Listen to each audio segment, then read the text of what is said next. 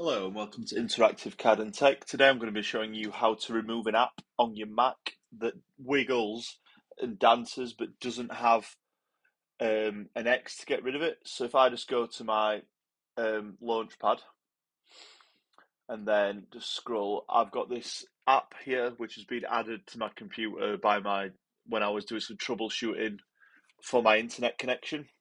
So if I just hold the mouse button, as you can see, I've got X's on all the stuff I can get rid of. The main Mac apps you can't actually get rid of, um, but stuff like WhatsApp, numbers, iMovie, you can actually click on the X and delete.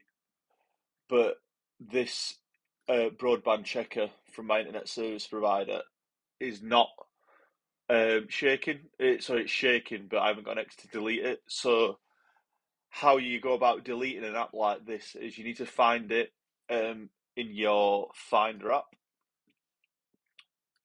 So to do that, you just to go to your MacBook hard drive, and then go to users, which I'm just gonna click, and then click on the user that has the icon. I'm gonna skip past this because it actually says my name.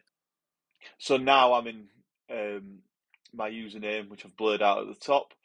If you go to applications in here, and then I've got City Skylines, which is a game, and then a Chrome app, and I've actually found it in there, and it's 1.8 megabytes. So if I delete that,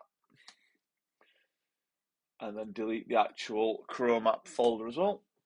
And now if I go to my Launchpad, as you can see, it's now gone. So you actually have to manually delete apps that aren't on the Launchpad with an X. I hope you found this little quick tutorial helpful. If you have, please do subscribe to my channel, and thanks for watching.